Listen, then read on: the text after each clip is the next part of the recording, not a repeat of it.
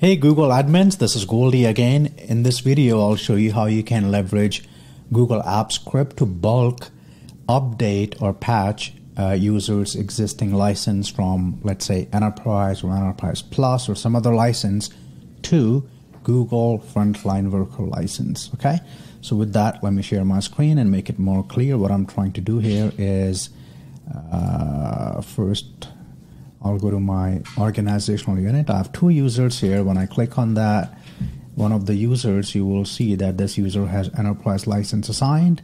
Same case with the second user. He also has enterprise plus license assigned.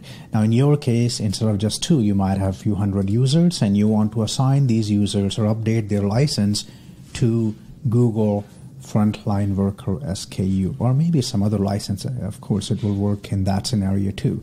Okay, so for that, you don't need to write script unless you wanted to. You can just copy and paste the script from my blog post. I'll link that under this video too. So first step is you will go to Sheets and create a new Google Sheet. Let's call it sheets.new. Create a new sheet. Let's call it FLW assignment. You can be as descriptive as you want, and then you will go to extensions, click on App Script, and here let's give our script a name, maybe FLW script, and then remove the whatever you see by default function here, and this is the script that you will copy from my website and paste it here. Okay. Once you paste it, I've made it static, so I know that's not a good idea. Really, I should have made variables here, but I'm in process of publishing an add-on to Google Marketplace where you don't need to even run those scripts. You can just use that add-on from your Google Sheet itself.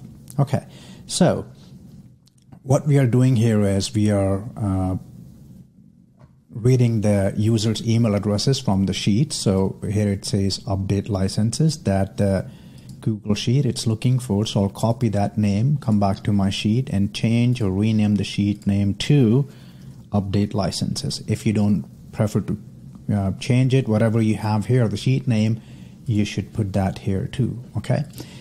And after that, it's calling the Google admin license, not the admin, but Google Enterprise License API. So you need to enable that service. And for that, you will come here under Services, click on the plus icon to add a service, scroll down a bit, and you will find Enterprise License Manager API. Click on that. Don't change the identifier because that's the default that I'm using. If you change it here, then make sure you change it here too. Okay, just add it. That's added. What else? Now you will, just for your reference, you can also go to Enterprise License API documentation in Google. So for example, this is how you will go to search for Google Enterprise License API.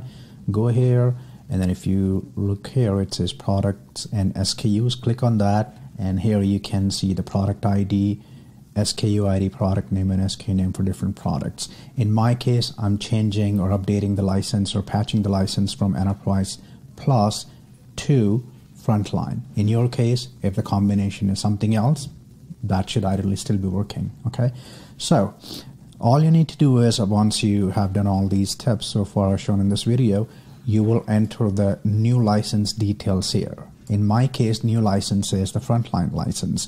So for example, product ID is this, okay? And then SKU ID for the Frontline Worker is, this one, which I already added here. User ID is essentially user's email ID that we are fetching or reading from the Google Sheet. So I'll leave it just like that.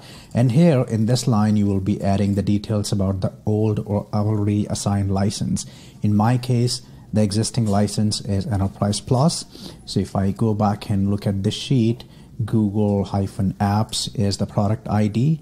And then for Enterprise Plus, this is the SKU ID. So I've put that here. User ID, again, we will be reading from the sheet itself. Once that's done, you will come back to the sheet, and let's add the first column here, which is user email ID, and maybe we can call this status. Okay, and here you will be putting the list of your users. For example, I have these 2 users. You might have a few hundred users. That's fine. All you need to do is just copy and paste their addresses here. Mine is OKSir2. Okay, so these 2 addresses, and the script will loop reading all these emails here, and then it will look for their old license, which is this one, and then replace it with the new license details. Okay, so I'll click on run because this is the first time the script is running, so it should ideally be asking for my authorization. I will authorize it with my admin account. Okay, I'll review the permissions. If you need, you can even just click on these exclamations mark and read the more permissions that it's looking for, and it does not have any connection with me. Once you copy and paste the script, it's just running locally in your environment without any connections to me. I will not be getting any data. If you're okay with that, just go ahead and click allow to let the script run, and if things go fine, it will be reading all the email addresses and do the license patch. If I go back to my sheet, you will see that script came back saying license updated successfully. Now if I just go to this, and it still says enterprise license assigned, but sometimes it takes a few seconds. So when I click on that, enterprise plus, that's fine. Let's do refresh, and there you go, frontline. Same case, I think, for the second one as well. If I click on that user, scroll down, and it has the frontline assigned. Okay, so this is how you can patch or update existing license to the required one. Now essentially you can use this script not for just enterprise plus to frontline. You can use it for any license type. All you need to do is just go to this product table, and for example, if you need to, let's say, replace business starter to, let's say, business plus, you can just put the new license details here and the old license details here. Put your column of users that you want the license update to trigger, run it. That is it. So I hope that was helpful. If you have any questions, comments, or feedback, do not hesitate to put that under this video, and I'll be happy to collaborate. With that, thank you so much.